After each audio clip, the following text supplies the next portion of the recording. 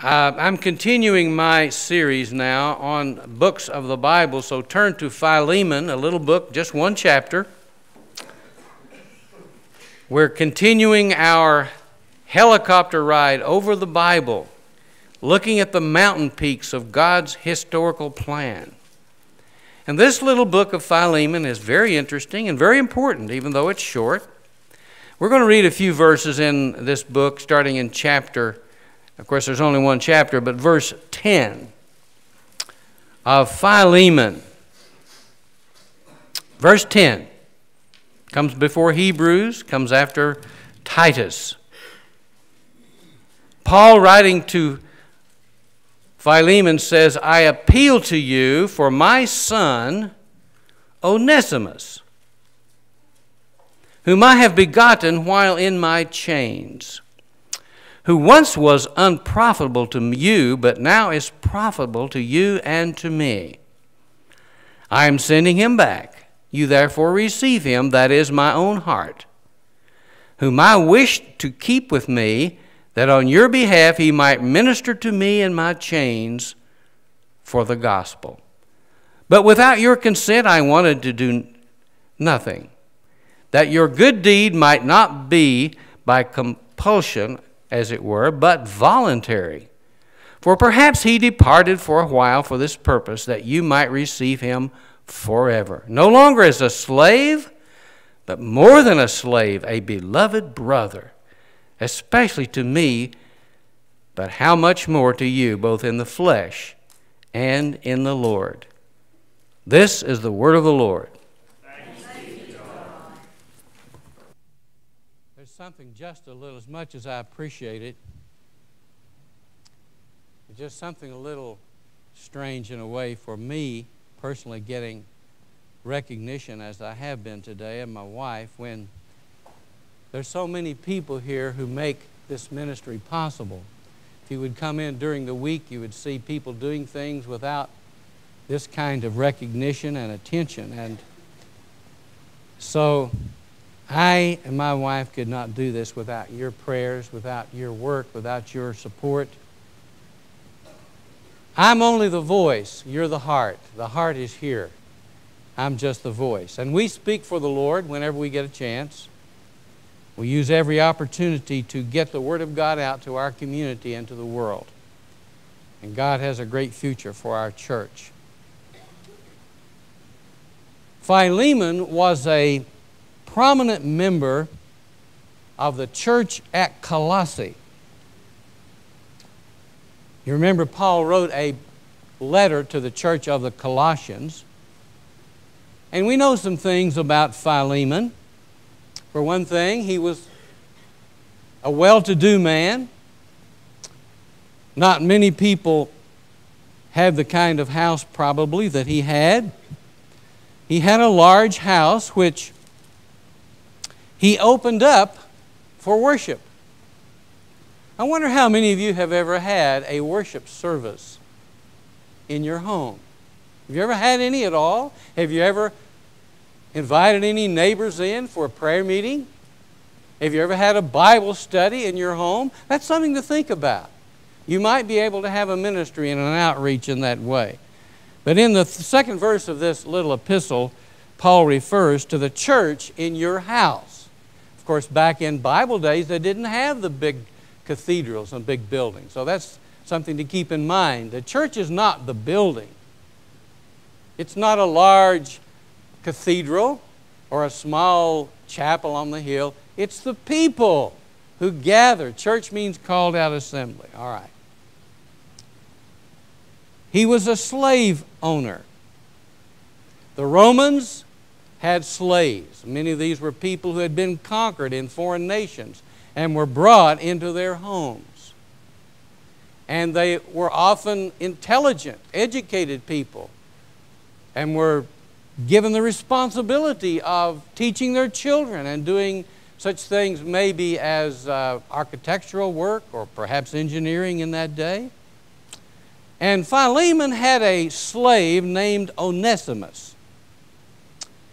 And apparently Onesimus was not faithful to his master.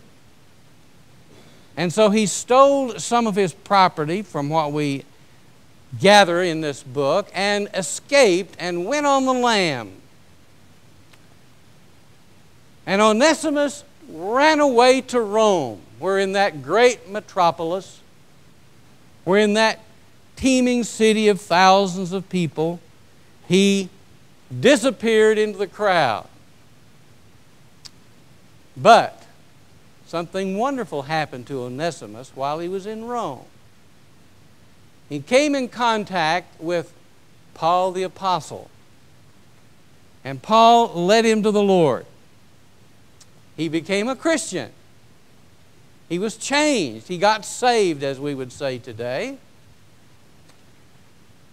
And Paul took him under his wing. He became a beloved brother. He became a son to Paul. And you know, when you lead someone to the Lord, when you have a part in nurturing someone, or when you have a part in leading someone to Christ and then teaching that person, whether it's a child or someone else, they become like children to you. And you love them.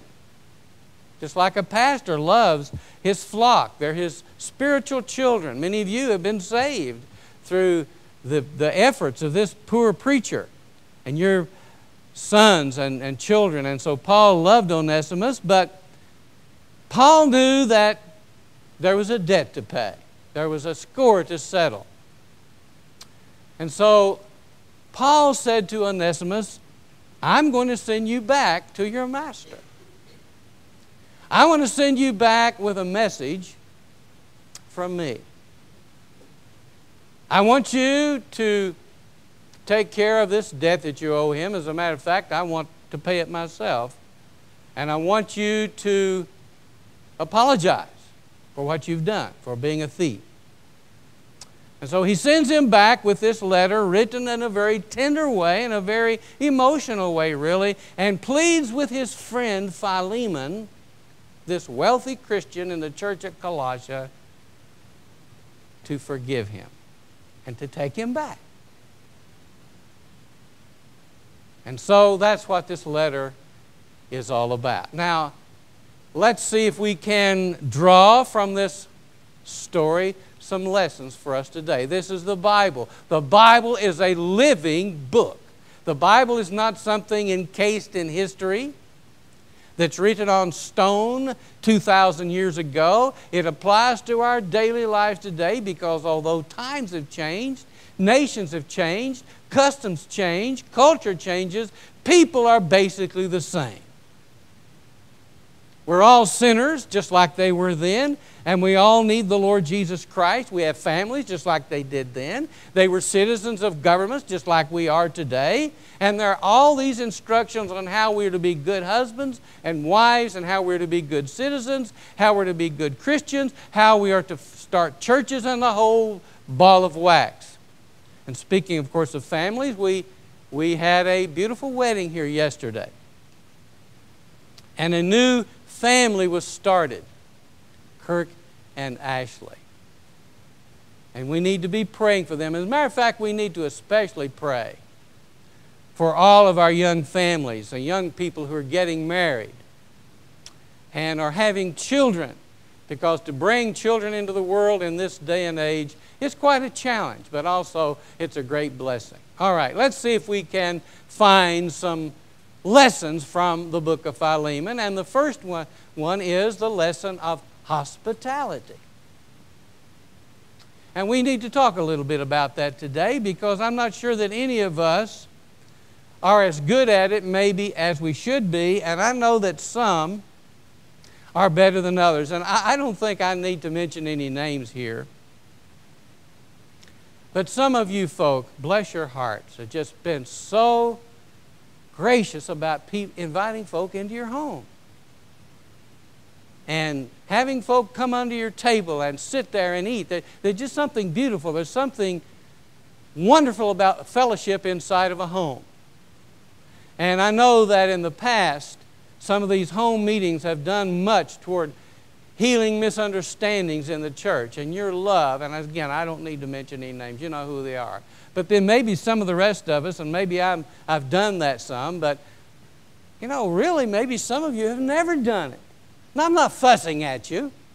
I could, but I won't. I'll just get up and encourage you to use your home for the Lord. And not just, by the way,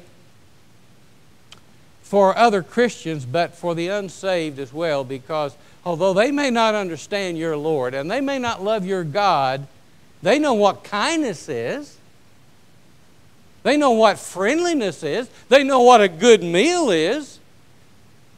So use your home to gather in people. So this is about hospitality. Paul says to Philemon in verse 5 that he was a man who loved people. He says, hearing of your love and faith which you have toward the Lord Jesus and toward all the saints. Philemon loved people. If you're going to be a witness, you've got to love people. Now, that's just all there is to it. You've got to show kindness. And people can tell if your love is real or not. And sometimes we can fake love. We can smile at people and we can even put our arms around them, but they usually know if we really love them. If you love people, you're willing to sacrifice for them. Jesus said that He laid down His life for His sheep. Greater love hath no man than this, that he lays down his life for his friends. I'm sure most of you parents, and probably all of you do, you love your children. You would do anything for your children, wouldn't you? I know that. I see how you parents act. You give for them. You sacrifice for them. You pray for them. And we parents have the privilege of loving our children, and you children should certainly respond to that with love for your parents. And so he loved the people, he loved Jesus, and he loved the saints. He loved the saints of God. He also refreshed the hearts of the saints. That's a good word, isn't it? Refreshment. We need to be refreshed. That's what church is about. That's what prayer meetings are about. That's what Bible studies are about. Being refreshed. I don't know how people can stay away from the house of God. If the Word's being preached and if there's good singing and testimonies, how can they stay away from the house of the Lord? If you're a real believer, I think you're going to love to come and be refreshed in the house of God, because as we walk through this world, we get tired, we get flat, we have spiritual fatigue, we get worn down. Just like a cup of water refreshes your body, a good meal refreshes your body. I know very often, maybe in the late afternoon, I'll get tired, and I've been up all day, maybe studying or going out and visiting or doing various things, maybe working in the yard, and I'm tired, and I come in at our usual eating time, and my wife has this nice meal, and I like iced tea, and I take that, and I feel refreshed. You need spiritual food. You need to be refreshed, and so this man Philemon, when you were around him, he made you refreshed. He made you feel better. Have you met people who, well, to be frank with you, you're around them a little while and you just get discouraged because they're always under a cloud. There's always rain coming down when you're around them. You know what I mean? Always complaining, always picking at something, always negative. But then there are other people, they're full of the joy of the Lord. You're refreshed when you're around them. You come away feeling better. They encourage you. I tell you, there have been folk in this church right here, and again, I could mention some names, but I won't. Well, I will mention one name. I remember when Brother Chris Bingham here got sick, and he had a terrible disease, double myeloma. And I went into his room one day at the hospital, and I I don't know what, he just had this gift of encouraging you, you know. And here is a guy, you know, they really didn't give him much hope of getting over this cancer. I remember we walked in the hospital up here one day at Evangelical Hospital, and he picked up the phone and said, "Well, hello, it's Hillary and Bill Clinton. Well, glad to talk to you today." We know he was just lying, but, you know, it was just, it's just the type of humor he had. But now there are others that do that too. Can't we all try to have an attitude that is positive and encourage folk, not just drag them down?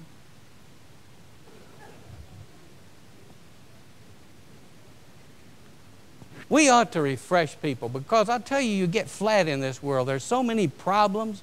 This is a problem-plagued world. Isn't it something that in this day when there's so much science and so much achievement and so many blessings, that so many people are down? And I get down too sometimes, I'll admit it. But when I start spiraling down, somewhere down on that down spiral, I have to stop and say, now wait a minute, I'm a pastor, I'm a Christian. I got to get straightened out. I got to get my head straight. Or pretty soon I'll start taking my negative attitude into the pulpit, and people don't want that. Who wants to go to here to church and be shot down? All right. Secondly, this book is about evangelism.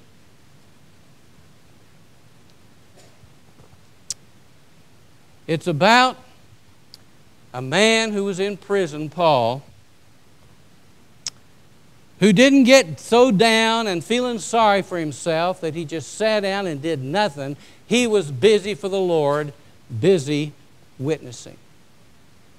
Philemon himself shared his faith. Verse 6 says, that the sharing of your faith may become effective by the acknowledgement of every good thing which is in you in Christ Jesus.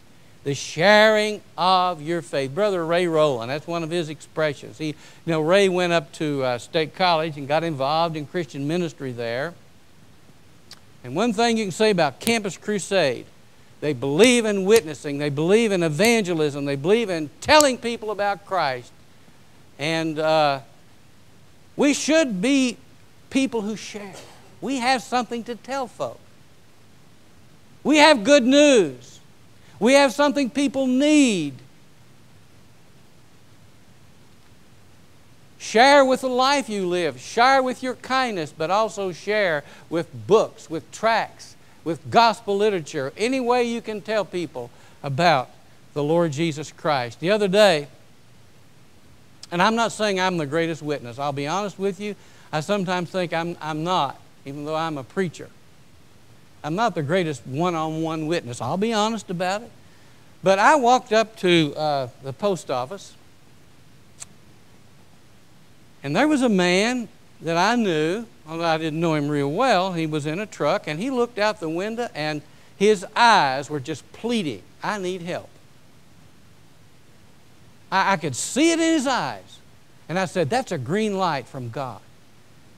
Just almost spontaneously, I walked over to him and I introduced myself. I knew his name. And I said, I called him by name. I said, you look like you're down today. You look like you need help. And he said, oh my, I'm getting ready to go for a serious operation. And the doctors don't even know if I'm going to make it or not. And you know, before it was over, I was able to share with him about the Lord Jesus Christ. And I asked him if he knew the Lord. And at this point, he didn't know if he did. In fact, he said he didn't know the Lord. Now, that's unusual for me. I'll be honest with you. I don't go around getting people by the throat and saying, are you saved? I just don't do that. I try to wait for a green light. I think that's a pretty good rule for me anyway. But at any rate, and then I was able to visit him later in where he was convalescing. But share your faith. Use common sense about it. Use prudence. Don't be pushy. Don't be arrogant. Don't be obnoxious. You know, we Christians, we sometimes can put our fist in people's face. We shouldn't do that. You can be loving to anybody. Remember, whoever you're talking to, you could be in worse shape than them if it weren't for the grace of God. But especially, I wanted to share about how evangelism comes out in this book because Paul witnessed to Onesimus. Now, he was a runaway slave.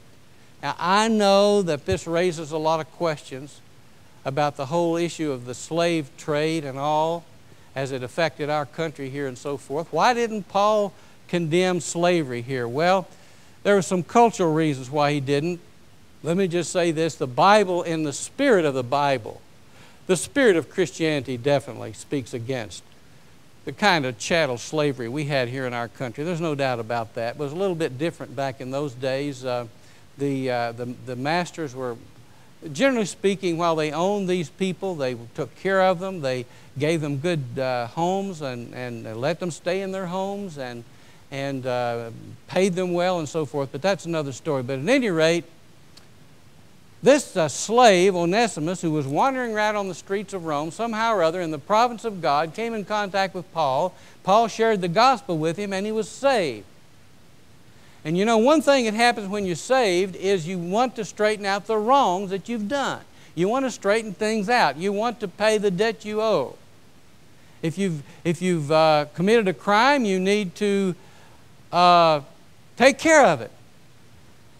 There was a man that owned a big business up here in the Milton area a few years ago, and he said that there was a man that made such an impression on him, an employee that he knew, that he'd hired, and he left and went to another business. And one day he walked into his office and he introduced himself. He said, "I worked for you for about 10 years, and I stole something from your business. And I'm coming in here today to tell you I'm a Christian now. I want to straighten it out. I'm going to pay that right now." And he said, "I couldn't believe it. It's been years and years ago. I barely remember him, but it made a difference in his life to become a Christian."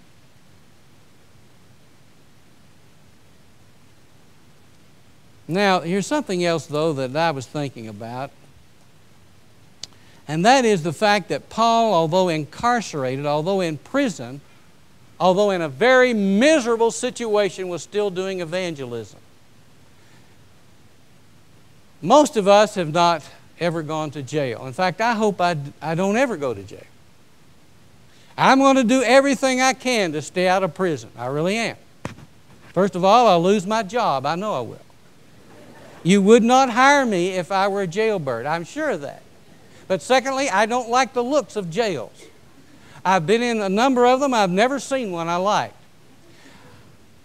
At Christmas, I go up here to the federal pen, and you go through all these gates and they stamp your hand, and then I walk through and I see all this barbed wire. And clang, down goes the gate, and you look through those bars and you think, "Oh, I hope I get out of here." But I go in, and it's a wonderful opportunity to witness, but I wouldn't want to live there. So young people, stay out of jail. If you don't remember anything else I said, just remember that. Don't do drugs. Don't get drunk. Don't get out and drive up and down the highway inebriated. Don't steal. Whatever.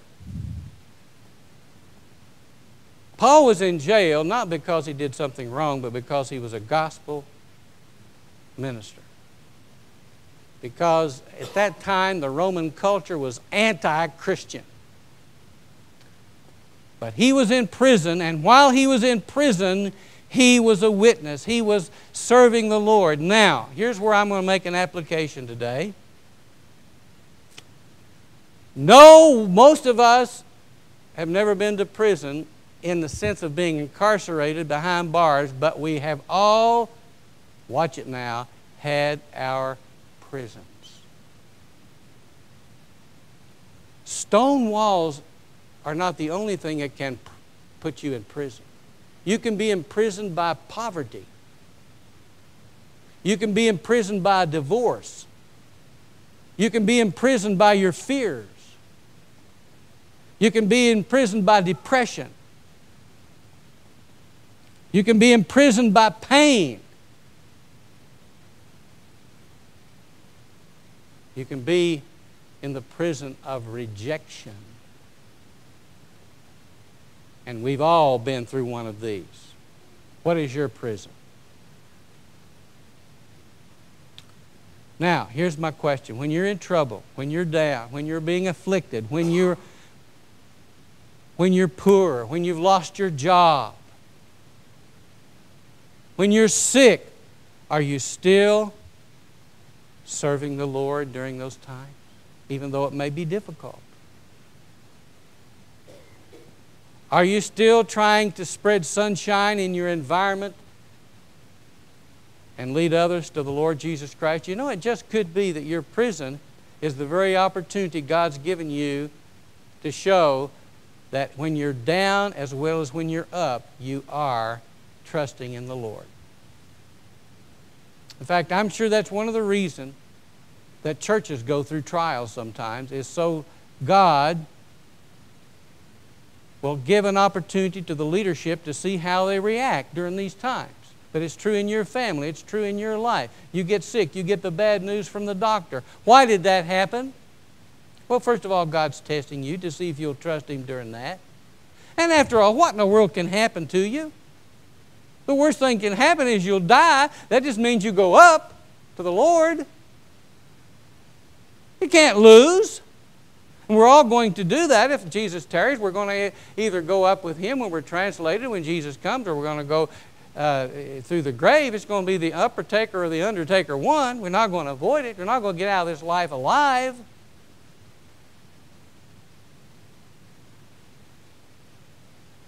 What can possibly harm a Christian?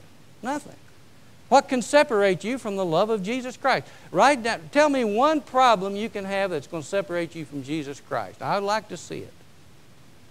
Tell me one thing that's going to keep you from God loving you. Tell me one thing that's going to take away the precious blood of Christ and cleanse you from sin. Not one thing. The question is, can you use your trouble to show that you are a believer even if God has sent some trial into your life? Here's a guy who hadn't done anything wrong, but he was in jail, and yet he was still evangelizing. Now, I want to learn from that. That's important. Now, whether it's in divorce, poverty, guilt, pain, sickness, whatever, be a witness. Now, we come, though, to the third thing, and this is sort of the punchline. This book's about forgiveness. Now, I want to tell you something. I don't know about you, but I find that for me, sometimes forgiving is one of the hardest things in the world, because it's human nature to harbor grudges. It's human nature. It's of the flesh, though. Let's get it straight. It's of the flesh to go around being hostile because somebody hurt you. That's just the way we are. But to be like God is to be a forgiving person. Especially to be like Jesus is to be a forgiving person. You need to close the book on some things in your past, every one of you. Someone let you down. Someone rejected you. Someone was unfair. Someone was unjust. Maybe it might have been a Christian. You need to close the book on it. You need to put it on the cross. You need to let Jesus bear that. Because if you carry that burden around long enough, it's just going to pull you down. Now, you say, well, this person didn't repent. Well, there is a special kind of forgiveness when people come and say, I'm sorry. But you know, it's easy to forgive then.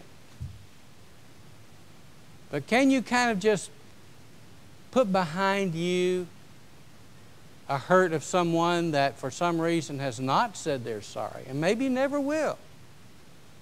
You know as well as I do that they're probably never going to come by and say they're sorry. Maybe they don't feel they did wrong. Or maybe they're just hard-hearted. But it's God-like to be forgiving. On the cross, Jesus said, Father, forgive them. They know not what they do. Who were these people? Murderers, betrayers, the people He'd blessed, the people He'd healed, the people he loved. And yet while he was hanging there with blood streaming down his legs and splashing on the soil, he said, Father, forgive them. They know not what they do. He pleaded for them. He interceded. Now, Paul's saying to Philemon, Philemon, I know Onesimus has done you wrong. He stole from you. He left when he shouldn't have. I want you to take him back. I'm sending this letter to you, and I'm pleading with you as your friend and your brother in Christ, forgive him. Take him back. Isn't it wonderful to be a mediator sometimes and get people back together when they've fallen out? Sometimes we can't always do that. We can't always be a reconciler, but we can try. And I have a feeling that this plea was successful. I have a feeling that when Onesimus came with this letter from Paul and knocked on his door, that Philemon, that rich Christian, went out and just took him in and put his arms around him and says, welcome back.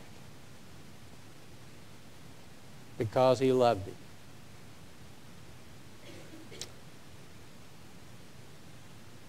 Just like the father in the parable of the prodigal son.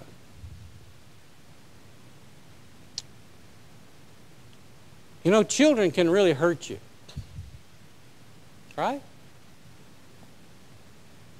Children can hurt you if they don't do right, if they're unkind, if they forget to be thoughtful, or if they say nasty things to you. That hurts. Of course, parents can hurt children too.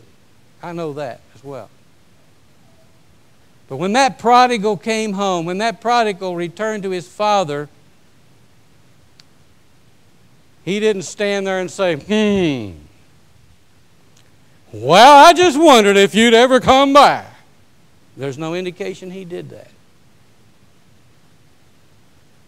Because he had the love of God in him, and he said, son, I'm so glad you're home. We're going to have a feast. We're going to kill the fatted calf. And what did he do? He went out and got the best robe, put a ring on his finger, and had a party. Because he said, my son which was lost is found. It's great to see people come back when they've fallen away from God. And don't give up on anybody. Listen, don't give up on anybody. Don't give up on that wayward son. Don't give up on that wayward friend. Don't give up on that fallen preacher. God can change that person. God can do anything He wants to do as we pray and as we plead with Him. But now, I'm going to close with just a couple of questions. First of all, whom do you need to forgive? That's between you and God. Whom do you need to forgive? Whom do you need to close the book on? Whom do you need to take to the cross and say, it's on Calvary. Let Jesus, you take care of this. I'm tired of wearing this thing around. I'm tired of these shackles on my heart. I'm tired of it. But the other thing I want to ask is, have you received the forgiveness of the Lord Jesus Christ? Don't say, I've done too much to be forgiven. Don't say, my sin's too great.